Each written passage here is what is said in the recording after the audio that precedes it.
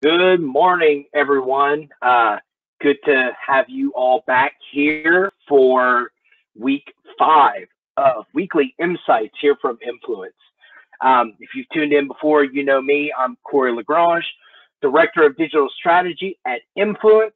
And this week, I am joined by my good friend, Erik Dahlstrom, Paid Media Strategist at Influence. How's it going, Erik? Going great. Happy Monday. Awesome. Yeah, same to you. So it's a little custom here for the program. Tell us where you are broadcasting from right now. So I'm actually broadcasting from Influence headquarters, Kansas City, Missouri. We had to get out of the house today. People were working on the street. The dog would be barking through the whole presentation. It's funny because on this program we've had dogs, we've had kids, we've had cats. We've kind of had the whole gamut. So I guess a little construction noise would have been appropriate. Wanted to avoid it for my sake. Yep, for sure. So like Erik said, he's out in the office. We're going to talk a little bit this week about how you can utilize paid media through this pandemic. And then next week, we're actually going to be talking with our Director of Marketing, Natalie Jackson, on what we can start to expect as things start to reopen, as we are able to go back to the office a little bit, start phasing in, a little bit of normalcy starts to set in. So that's something to look forward to next week. But right now, I want to kick it over to Erik to tell us a little bit about what he's seeing on the paid media side. Erik, tell us a little bit about some of the trends that you've been seeing. Just big picture, what are we looking at? Yeah, so big picture, Influence and our clients have been really fortunate to be in a position where we've been able to continue to operate through the pandemic and in some cases actually thrive. So one message I've been giving to clients is if you need to cut budget for any reason, I'm not here to tell you that that's a wrong decision for your company. I know that it can be a little counterintuitive in times like these to determine to increase your media spend. But in a few cases, that's actually been what the data has been telling us to do. So just high level, what we saw is the week of March 11th, when everything kind of went crazy, at least from a search traffic perspective, we saw impressions decline as people were trying to figure out what they were going to do. They were thinking, okay, we're just going to bunker for the next 2 weeks. And when we come out in 2 weeks, we can get back to business. And when that didn't happen, we saw our impressions and our clicks rebound through the last week of March and on into April, where some of our clients are actually setting some records for the kind of clicks, the kind of impressions, the kind of sales they've been doing in April.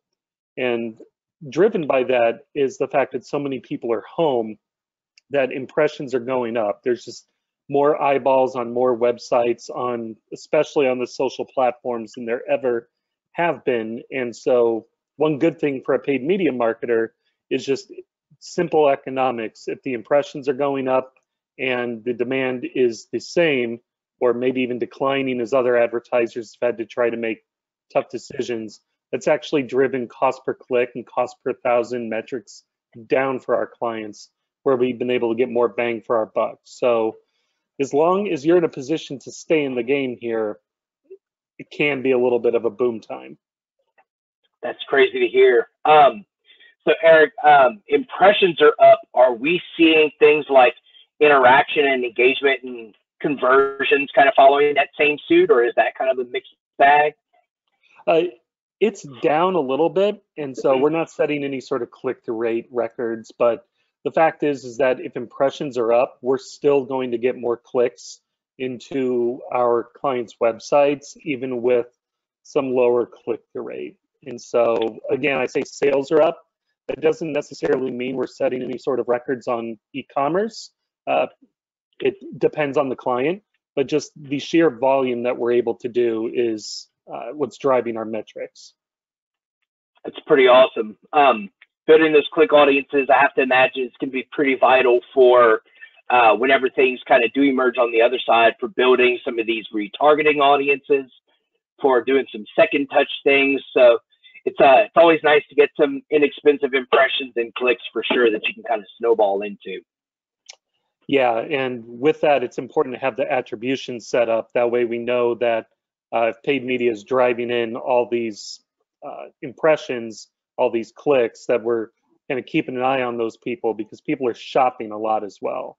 The time to conversion has increased. I've seen some that used to be 3 days from the time of first interaction to the time of conversion. That's gone up to about a week. Wow. Okay. So kind of just keeping at it, right? Staying like water. Hmm. Yes, stay in the game. They're going to come back to us eventually. That's awesome. So, Erik, I know we've kind of talked in the past on a couple of episodes about maybe transitioning some of the budget that you had available for other things that obviously aren't going to happen, right now, things like in-person events, trade shows, conferences, and stuff like that. Kind of reallocating some of that budget on the paid side, if possible. Tell us, are you seeing any of that? Are you seeing, some different players kind of in the game now that might not have been there before and things like that? Yeah, so a lot of our clients actually have a pretty robust trade show strategy with milestones that we look to, like 8 weeks in advance. We want to start advertising for it. We do a little bit of geofencing in the actual hotel and convention center during the week to try and drive people into the booth. And considering that that's not happening, a lot of clients are taking that budget that they would have spent on the trade show and investing it back into paid media. So a few different tactics they're doing. Some are doing web conferences like the one we're doing right now, and using paid media to drive signups for that web conference just to try and get in front of the people that would have gone to that trade show. Another tactic that they use for that sort of web conference is to continue using Google search to bid on the trade show name, where people are trying to figure out, has it been rescheduled? Are we going to still do it next year? Just searching for that trade show at all to say, hey, you're looking for this trade show. Why don't you come to our webinar? We're going to tell you a little bit about our products and services so that you can still get the marketing message we were trying to deliver at the trade show, just virtually.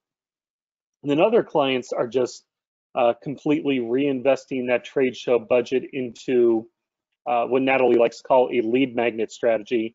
So whatever takeaway you wanted the individual to have, say there was a one-sheeter you were giving out at the trade show, you make that virtual and you start targeting those audiences on LinkedIn, or you use your keywords to find the right audience on Google and drive people to that lead magnet to start the conversation for your sales executives. That's really smart. It's a really nice way to be able to pivot. And I know, if you're like a lot of companies that I've worked with, these budgets, they're use them or lose them in a lot of cases. So making sure to reallocate them, in a smart way is important. But also a lot of times sales goals don't necessarily change, right? So organizationally, we've still got to hit some benchmarks, and reinvesting in a different way is a really sound way to do that. And there's a lot of really smart things that we can do with targeting options nowadays with different platforms. If someone, let's say I'm an end user and I have an interest in, let's say, we just had presentations at Digital Summit last week. Let's say I'm a consumer and I'm interested in Digital Summit, or I, was planning to go to Digital Summit. Are there ways that you can target me in some of these different platforms based on my previous interest in that conference or trade show or things like that? Yeah, so ideally we would have been working weeks ahead of time before the Digital Summit to make sure we could get some sort of first party data on who you were. And so a lot of trade shows are going to make available attendee lists, which you can upload to the social platforms, LinkedIn and Facebook, to begin serving advertising to you while you're there. In addition, there's always the search strategy where if you're searching for Digital Summit, perhaps we can get in front of you on there. Now, if we weren't able to reach you first party, we can always go just the second party route, working with data providers such as a programmatic ad buy, or LinkedIn has a lot of really great B2B tools for this as well. And so we can say we're looking for Kansas City marketers at a certain decision maker status in the following industries. All of those are attributes that LinkedIn is going to allow us to create. So we'll stick you in an audience of maybe 10 to 20,000 really focused users and just start trying to reach you in that way. And then once again, programmatic buys while you're searching around the internet, possibly even connected TV buy. Say, we're just looking for B2B decision makers in marketing somewhere in the Kansas City area, and begin serving you ads in that way. Awesome. Lots of ways to pivot, it sounds like. Yeah. So one thing I said in my blog post that kind of gets at what we're saying here is that just because the trade show didn't happen, you know your customer didn't find what they were looking for. And so now is the time to try and get in front of them. That's true. That's very true. It's probably not as crowded of a space now as it was before all of this either, right? Right, yeah. So as I've said, we've been really fortunate with a lot of our clients being able to stay online. In fact, one of our casualties was because they were getting too many sales through organic, and so there was no sense in spending paid media budget during that time. So they'll be back once they're able to fulfill orders again. But sure, we've been really fortunate, but not all companies have. And so we've observed it. We can see in the Auction Insights tool that Google Ads provides for search targeting, we've seen some of our competitors drop off. We know that it's going to be easier to rank on some of these keywords, to get a higher impression share on some of these keywords, just out of the fact that not everyone was as fortunate as we were. Yeah. So let's say we have some people in the audience who find themselves kind of in that middle ground. They're, not doing terribly. Their situation has changed, but they have a more limited or, kind of harder to separate with budget than they did before. What's some good steps on evaluating platforms, evaluating where they should start, with looking to invest in some increased spend? Where does somebody like that start? Yeah, so I'm going to give two different scenarios here because, like I say, every business is different and the type of advice I would give is different. And one is in which I would say, let's cut everything but the bottom funnel. And another is where I would say, let's cut everything but the top funnel. So the bottom funnel would be, say, your e-commerce. You're going to have someone buy from you directly that day off of your ad click. So you're possibly doing a little bit of customer acquisition through some higher funnel, say, social media buys or maybe even programmatic buys. But when it comes to that sort of strategy, those are the first things to go. So we'll say, if it's not getting us a direct sale, we're just not going to do it right now. We'll kick that can down the line. We'll take that marketing budget and we'll hit it hard at the end of the year 2021, whenever things can go back to some semblance of normal. And we're just going to focus on sales. Let's spend as much media budget as efficiently as possible to getting sales. So one example of this is where, for one of our clients, I would probably recommend actually raising the ad budget, but in a lot of ways, the budget is what it is. And so what I'm doing is, instead of targeting an 8-to-1, 9-to-1 return on ad spend, we're getting up to 11 to 12.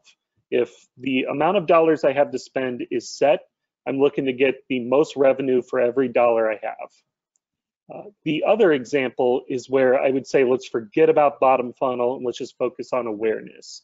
So these are the longer life cycle sales where your sales executives are going to have to work a lead for a number of weeks. And the current circumstances are, you're not going to be able to meet in person. You're not going to be able to do any sort of in-person onboarding. And so you just figure you're probably not going to get a lot of bottom funnel leads at this time. That's okay. What you want to do with your ad budget now is just go completely top funnel, to just remind everyone, hey, we're here when you need us. Just keep us in mind for 2, 3, 4 months down the line when you're ready to make buying decisions again. That makes a lot of sense. I guess you really have to know your audience and not only know the position of your business right now, but know the position of the people who are your consumers, right?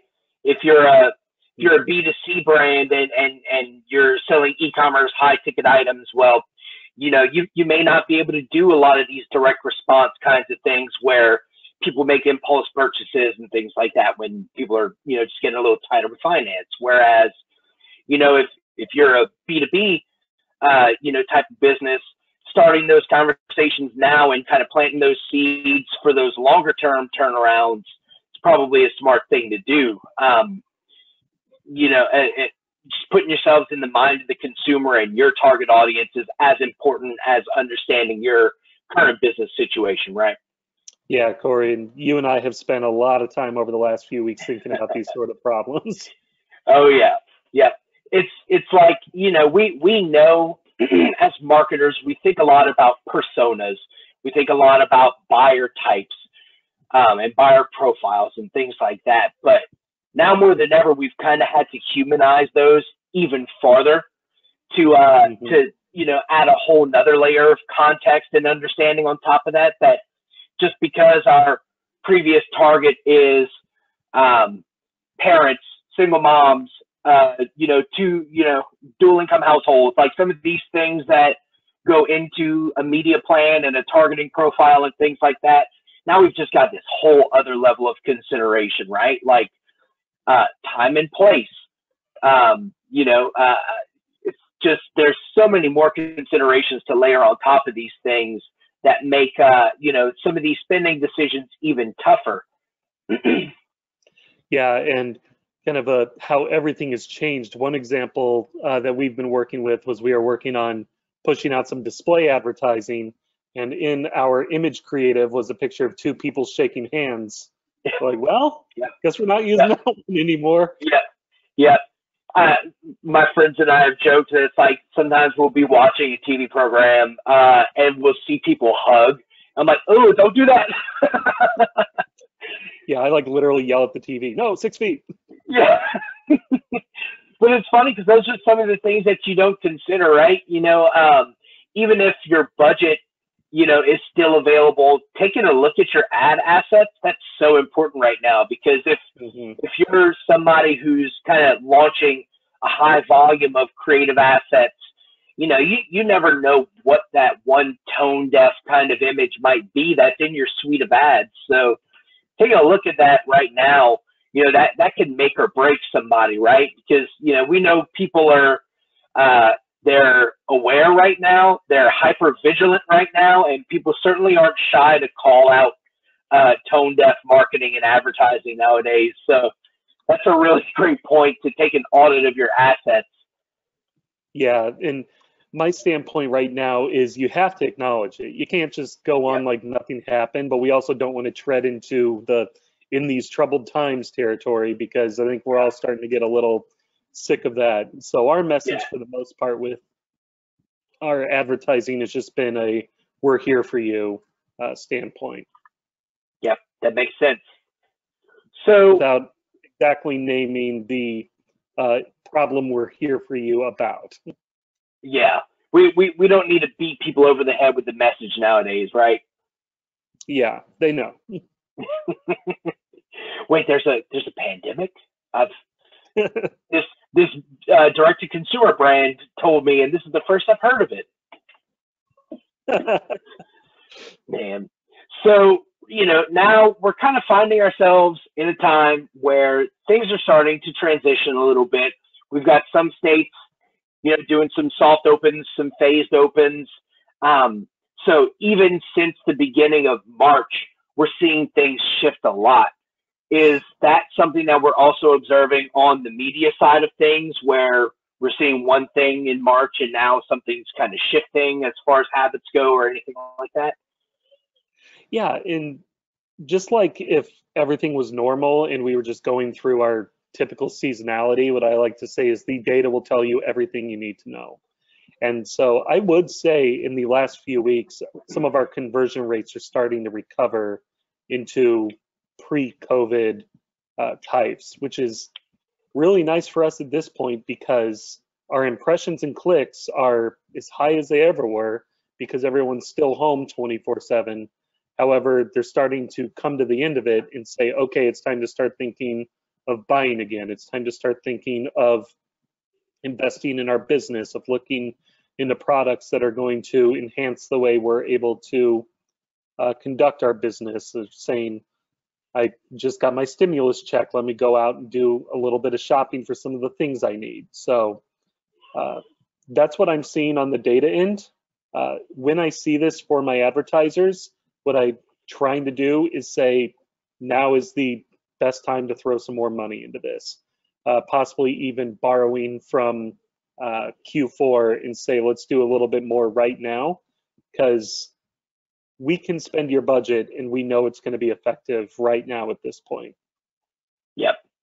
You know, we don't know what the end of the year is going to hold for anyone, right? Or, you know, and it's kind of been tough to strike that balance, you know, even for our internal marketing efforts on, you know, how much do you double down on what you observe right now in the immediate future versus planning, you know, for Q3, Q4 and thinking ahead and hedging that way. So I think now digital media is providing people with kind of a safety net's not the right word, but a flexible way to be able to stand things up quickly and experiment and see what's working and what's not, which I think is super vital to especially small and medium-sized businesses who need to make smart decisions now, you know, regardless of what we think we're going to be seeing in 3 months and 4 months, especially because, you know, when you traditionally invest in what we call things like traditional advertising, things like TV and radio and print and out of home, you've also got to remember this is an election year. So things are going to start getting really expensive towards the end of the year, whether the economy bounces back or not. We're going to have political spending, you know, hitting all of these platforms. Yeah, except for Twitter. Yeah. Good old Twitter, fighting the good fight, right? Yeah, we haven't seen that kick in early, the political bump. We'll probably expect to see that in June, like in any normal year. When I start seeing political TikTok ads, that's when I know that, you know, we're kind of just doomed and we're on the downturn. Yeah. Oh, man. Well, Erik, well, I appreciate it. We're coming up on time. Any kind of parting thoughts or approaches that people can take if they really are looking to make some smart decisions now, if they're trying to reinvest some budget, if they're trying to move forward and keep their eyes on, you know, the near future and the long-term future, what advice would you give to them?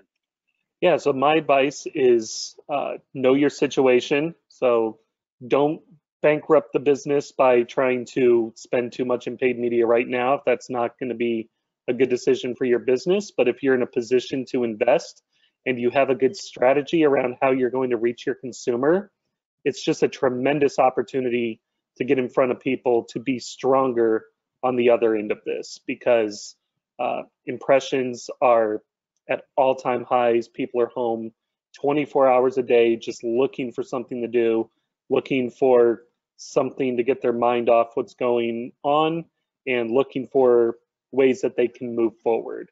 And so if your company was going to get in front of them in a trade show in May, now is the time to try and start a conversation anyway. That's awesome. Great advice.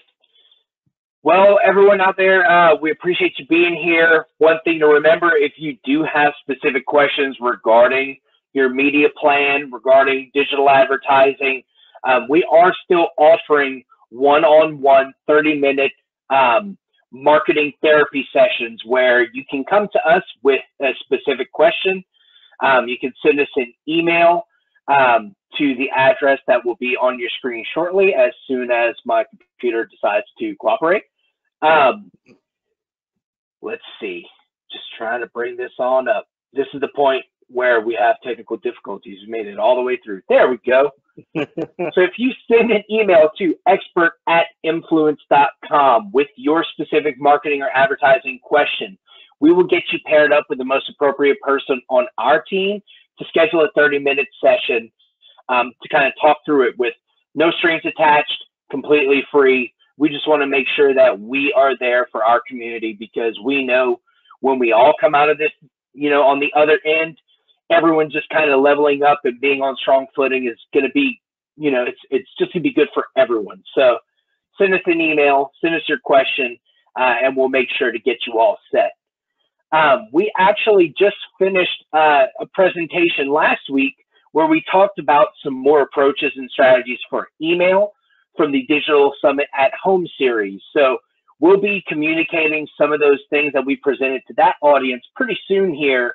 So you can keep an eye on our blog and also sign up for our newsletters at more.influence.com/subscriptions. You'll get notifications on this recurring live. We'll send you the topics that'll be coming up in the coming weeks. You'll get insights delivered to your inbox and more information straight to you that you can use right here and right now. Next week, like I mentioned, I'll be joined by Natalie Jackson, our Director of Marketing, where we'll be talking about what happens next as things start to reopen, as we start to see some shifts again, just really talking through what that means to us as marketers and advertisers and you. So again, Erik, thank you so much for sitting in with us this morning. I'm sure there will be some emails requesting some connection with you to kind of talk through some of these questions that people have. And we just appreciate you being here. Thanks so much. Hey, thanks for having me. Looking forward to it. All right, guys. Well, till next week, you guys have a great week, and we'll see you next Monday, same time, same place.